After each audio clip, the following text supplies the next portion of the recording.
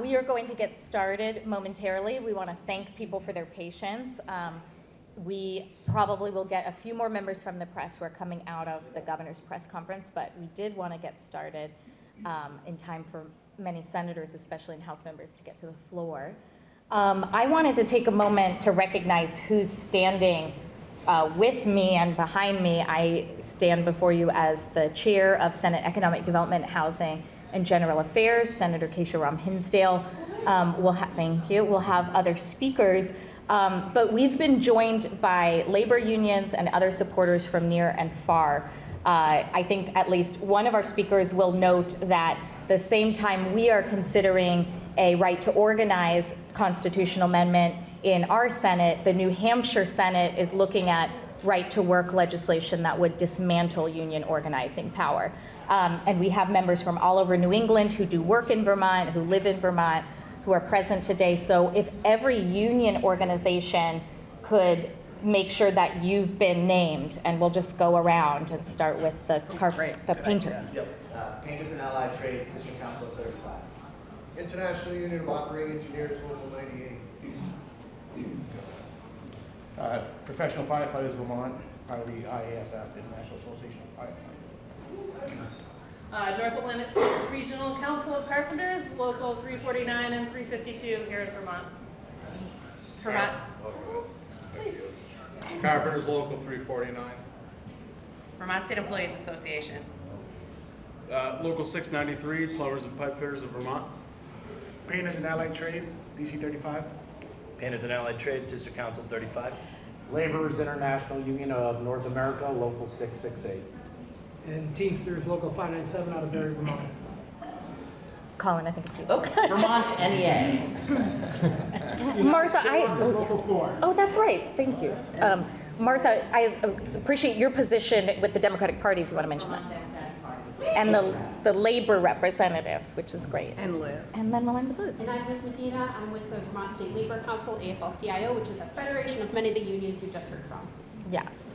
So we have many unions represented today, not just those who sit at the AFL-CIO table, but we thought this helped as a visual to show that there's a united front for our labor organizations supporting a really monumental constitutional amendment that has just advanced out of the Senate Economic Development, Housing, and General Affairs Committee on a unanimous vote.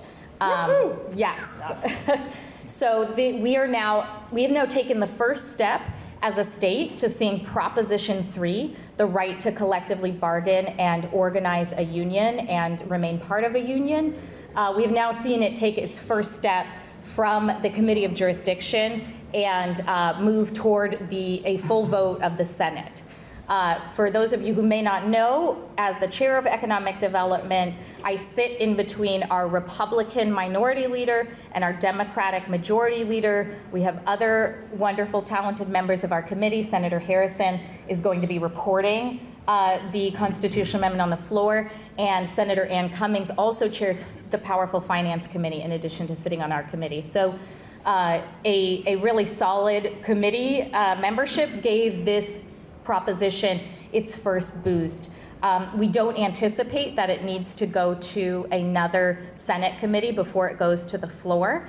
And just as a refresher, so no one else has to try to remember this, it needs to go through the Senate and the House this year, and then through the Senate and the House again next biennium. And if all of the timing works out, then it would be on the ballot for Vermont voters in November of 2026.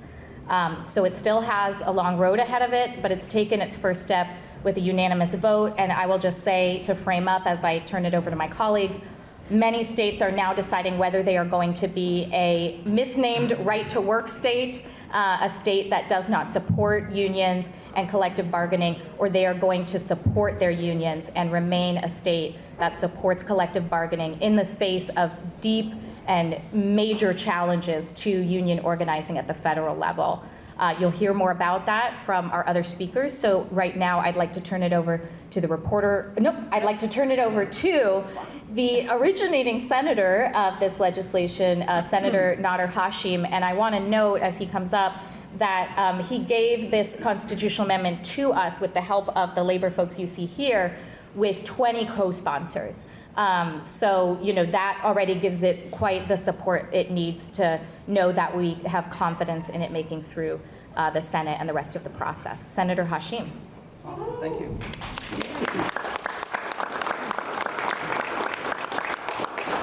Thank you everyone for coming out today, and thank you to all the representatives from the different unions around our state and our region. And I also, just a note for the 20 co-sponsors that we have, some gratitude towards them, because that's also bringing us into tripartisan support for this proposal as well.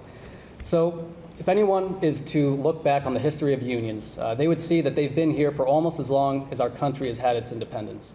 And as with most things throughout history, there's a sort of pendulum that swings back and forth when it comes to how unions are perceived here. And while support for unions is rising among workers, there is a continuous and growing push from people who hold the power and the money to prevent unions from forming in the future. And while the future is never written in stone, we can certainly create more confidence for our workforce by ensuring their right to unionize and by clearly signaling that unions are welcome in Vermont. This proposal is one of the most important steps that we can take to push back against the attempts to disenfranchise our workers and unions. Now, my first real exposure to unions came from the first job that I held here in Vermont, which was a union job with the state police. And while I had an idea of what unions did before that, their importance became very clear to me when I started seeing how the benefits that they campaigned for over the years helped everyone in the agency. Whether it was the length of the workday, retirement, workplace safety, or any of the other benefits, the union helped ensure that the workers were taken care of.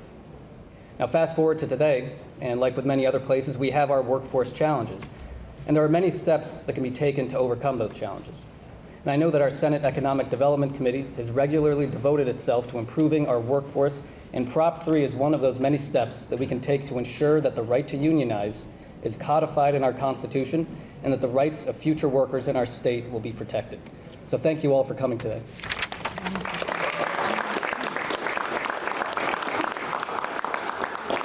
I appreciate Senator Hashim reminding us this is indeed a workforce development bill as well, and one of the ones we're most proud of.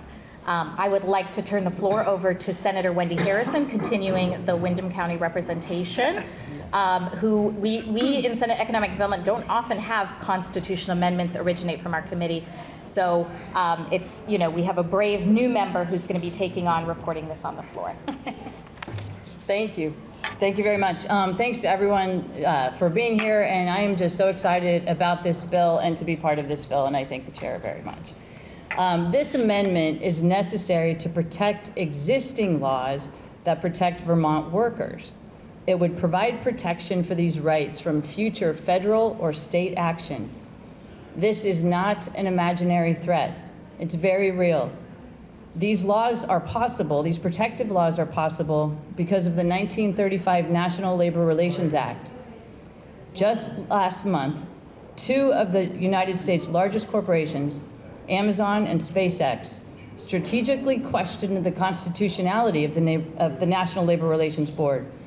These giant companies have good reason to think that the Supreme Court, should they be presented with the question, that they would agree with the plaintiffs. Why should we care? From a 2021 report by the Economic Policy Institute, quote, unions are not only good for workers, they're good for communities and for democracy.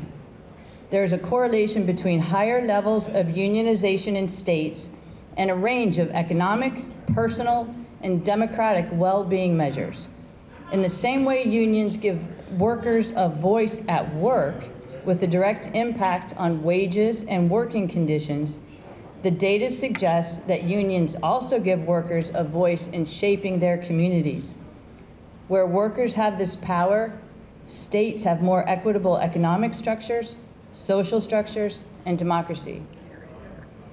In the Economic Development, Housing, and General Affairs Committee, we heard compelling testimony from Vermonters who have stable employment, safe workplaces, and critical benefits that they do not take for granted, and they understand that this is because they are a part of a union. Jean, a retired union carpenter, shared how she was able to build her own retirement home, both because of the skills that she gathered from the union, she learned from the union, and the pension that made it financially possible. We heard about the importance of protection to nurses, firefighters, and the alarming part, we heard about the erosion of these rights in other states. The misnamed right to work laws and state constitutional amendments, which I think should be called the right to be worked amendments, are being considered and adopted all over the country. The Supreme Court has been increasingly hostile to organized workers. In 2014, the court established right to work for home care workers and other publicly funded care workers. In 2018, the court established right to work for all public sector employees. In 2021, the court undermined the right to organize by restricting rights to access employees on their work sites. An upcoming case that would potentially undermine unions' right to strike is on the way, or has been filed and is being considered. While President Biden is currently the most pro-labor president in modern history, there is a risk that other administrations could be much more hostile to workers and sign anti-worker legislation. We do know that the current Supreme Court will continue to erode workers' rights, and we cannot rely on them to protect the right to collectively bargain. The Vermont Workers' Rights Amendment would prevent any law from being passed that would interfere with, negate, or diminish Vermonters' right to collectively bargain. I am so proud to support this bill, and I look forward to the consideration by the legislature and, most importantly, by the Vermont voters who could consider the amendment as early as November 2026. Thank you.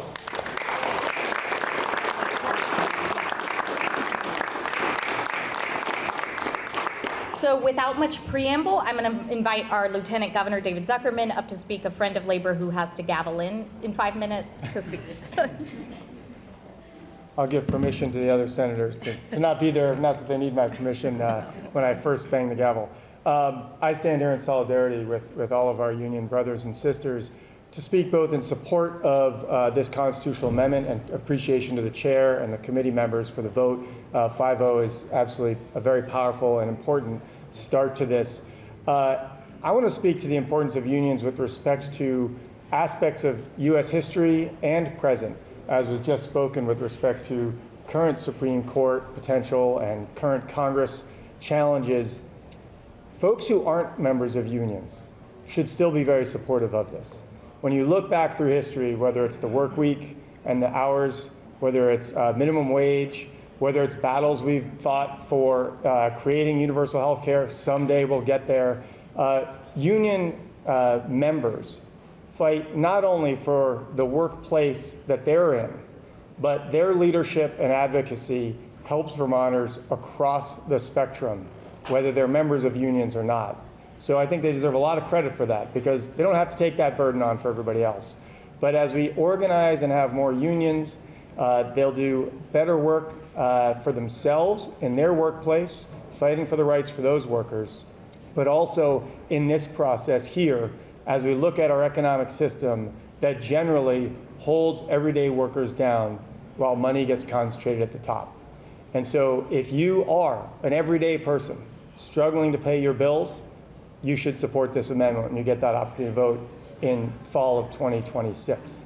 And so that's what I wanted to say with respect to appreciation for the work, not only that our union brothers and sisters do in our schools, in our hospitals, building our workplaces and our homes and every other aspect, public safety, but also in the everyday workplace situation and daily life for ordinary Vermonters. Thank you.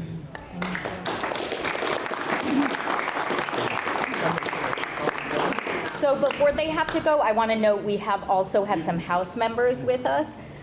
We have Representative Connor Casey, who serves on the Committee of Jurisdiction that would receive this bill, I believe. Representative Dennis LaBounty, who's been a labor leader, as you heard, inside and outside of the building. We had Representative Chip Troiano here, who has also introduced a lot of labor legislation and is the Vice Chair of Institutions and Corrections in the House. So we're grateful to be joined by members of the House who will be receiving this amendment after crossover. I'd now like to turn to our labor partners, our family in the labor community, and start with Larry Moquin, who's done tremendous work and is the reason we have a lot of supporters here today and who lined our room as we took the vote. Thank you, Larry. Thank you for having me. My name is Larry Moquin, and I'm a regional organizer in the New England region of the Laborers International Union of North America. I also serve as the Vice President of the Vermont Building and Construction Trades Council. On behalf of the Vermont Building Trades and our over 3,000 members and workers throughout the state, I want to thank and commend Senator Ron Hinsdale and the Senate Committee on Economic Development, Housing, and General Affairs for moving Proposal 3, also known as the Workers' Rights Amendment, out of committee to the Senate floor this morning. This is the first step of an important process to ensure that the laws which protect workers in Vermont today remain the same for generations to come by enshrining them into our Constitution. You may ask, why do we need proposed amendment? We know that we have strong laws here in Vermont. The answer is very easy and clear. Workers all over this country are being attacked by rogue legislatures. These legislatures are passing laws that are creating unlevel playing fields for workers to be able to provide for their families, live prosperous lives, and have a chance to retire in dignity.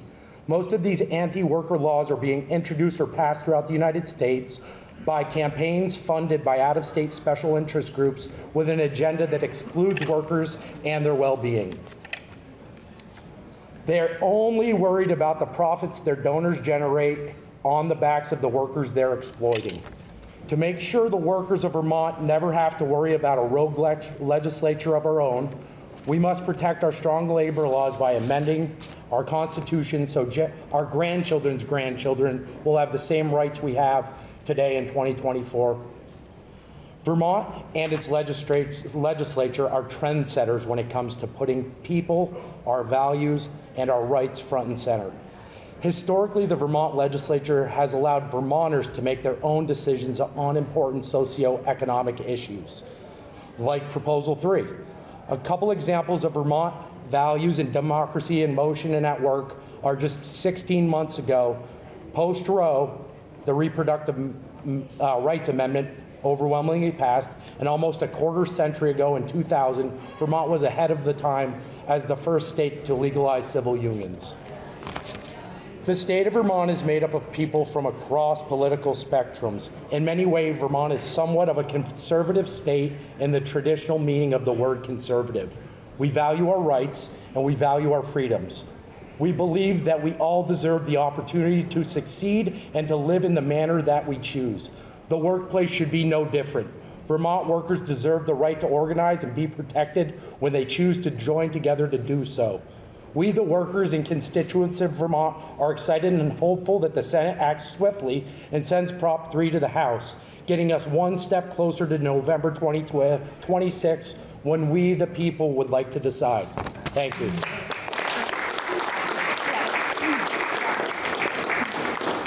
Thank you, Larry. We're probably just going to start to lose some of our senators who have to go to the floor. Our last speaker that I'm aware of, unless somebody wanted to say a few words, is Chris Doobie from the Professional Firefighters of Vermont, another friend of labor who sits in the legislature and fights for working Vermonters every day. Thank you, Senator. So I'll be brief. I don't have any real prepared statements, but I am Chris Doobie, the President of the Professional Firefighters of Vermont. Our main organization is the International Association of Firefighters. So when I gave my testimony, I gave it on the perspective of some of the issues that our members have faced throughout the country with regards to organizing and collective bargaining rights. We're very fortunate in this state that generally unions get recognized. That's not the case around the country. We have public safety locals in the South where they aren't required to sit at the table and negotiate. The town, the municipality, the state, whatever, does not go to the table. We feel that this proposal, this proposition, would change that. It would mandate that they come to the table and at least talk with our members. We actually have a state, believe it or not, they have a law that explicitly forbids public safety unions from negotiating for a contract. So, as I said, we stand in support of this bill. We think it is a major step in the right direction to ensure that all of our workers have a right to organize, a right to collective bargain. As our president on the International says, who's in a better position to negotiate for safer work conditions not just for the workers, but also for the public, than the people that are actually on the ground doing that work. So like I said, I'll keep it brief, and I want to thank the committee, Senator Rahm, Senator Hashim, all the ones. This is, I mean, when I bring this up on the international level to my boss, they're absolutely ecstatic that Vermont is taking the lead on this. So it makes me proud to say that I was part of that. And again, thank you for your hard work, and we look forward to getting it over the finish line. Thank you so much.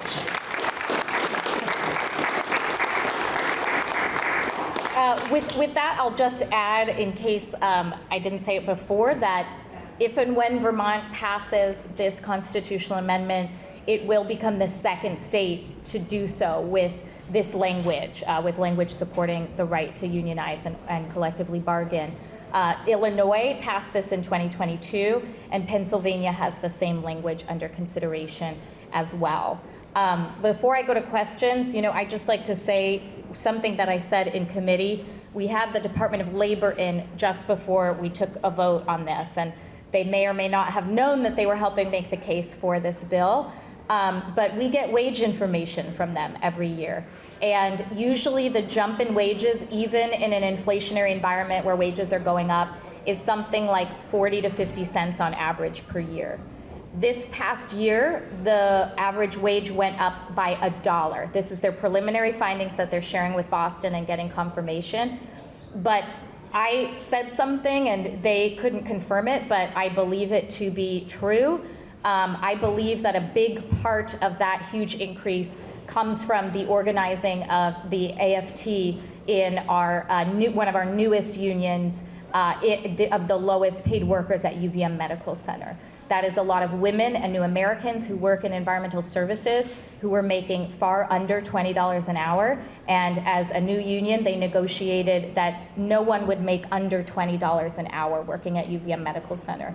That's money that's pumped into our economy in the hands of working Vermonters, and it came from union organizing. So this matters here. It matters that we strongly support unions moving into the future and keep our economy as democratized as possible in the face of threats at the federal level.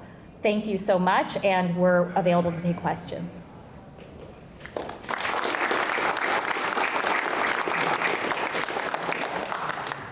Put my glasses back on, but I think people had to go, so we're good. Okay. Thank you.